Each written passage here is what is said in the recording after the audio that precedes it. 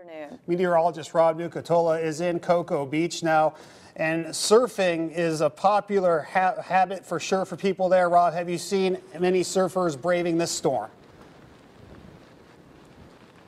Well, there was one or two clowns out here a little earlier ago, but the winds have really started picking up in the last 15-20 minutes. Remember that lull we were talking about at 5:30? It's gone. The skies have gotten real dark. I wouldn't say it's raining super hard right now, but the rain, the way it's blowing, it feels like being hit with little tiny pebbles. Now, as far as this wind goes, before it was in that 25 to 35 mile per hour range sustained.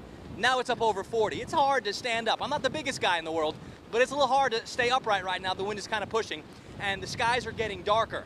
This is going to be one of those little squall lines with one of those bands. There will be many, many more. And if you take a look out at the beach, you can see some of the sand blowing across the beach. So the erosion is beginning, and there's going to be a lot more of it as we go through tonight and into tomorrow. We are still many, many miles away from the core of this storm, and that is a really important distinction.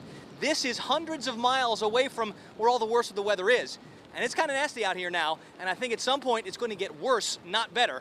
Hopefully, as we go through the next 36 hours, this storm will stay farther out to sea and not spread more of what I'm seeing here in Cocoa Beach, more inland, guys. Morning. He joins us live from Daytona Beach. And Rob, how's it looking out there at this moment? Well, it was looking a little bit better about 15-20 minutes ago, and now the rain is coming down, and it's that wind-driven rain. We're at the Daytona International Speedway. We came here for a lot of reasons. One being there was really good lighting around the area, and you'd be able to see what's going on. But about 15 minutes ago, I think one of the transformers over the speedway blew. There was a big blue flash in the sky, and a lot of the lighting in the background just kind of went out, and there was a big staticky sound over some of the speakers here. Now, if we take a look, you can see the palm trees. They're moving pretty good right now, but it's not nearly as windy here as it was when we were in Cocoa Beach yesterday.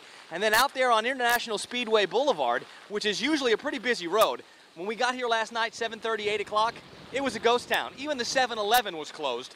I mean, everything boarded up and people are out of town.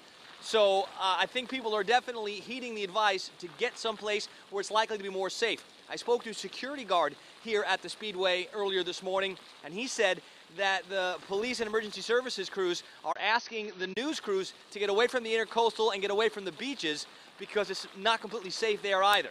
Lots to watch with this storm that looks like it wants to parallel the coast, which is great news for back home in our area. It's still about 4 or 5 hours away from being close to Daytona, so the weather here, it's going to get worse, not better. We've been seeing these squalls, these bands all night long. You get a half hour where it rains really hard. You get a couple of minutes where the winds are blowing incredibly hard. But again, yesterday on the beach, when we were out there in Cocoa, it was easily sustained winds of 40 miles per hour. Right now, we might have some gusts at that high, but I don't think the sustained winds are anywhere near as high as we felt earlier.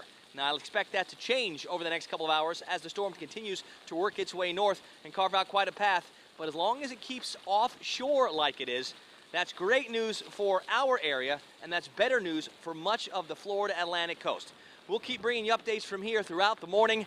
Right now, back to you guys. Well, Rob Nucatola spent the early morning in Daytona and is now in Gainesville. Rob, what can you tell us about conditions so far and what you saw as you got out of Daytona?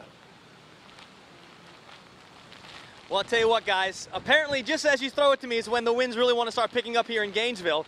I was talking about how nice it was here compared to just 50 miles east of here. And when we were leaving Daytona this morning, the wind gusts were probably 50 miles per hour and more. It was blowing me around.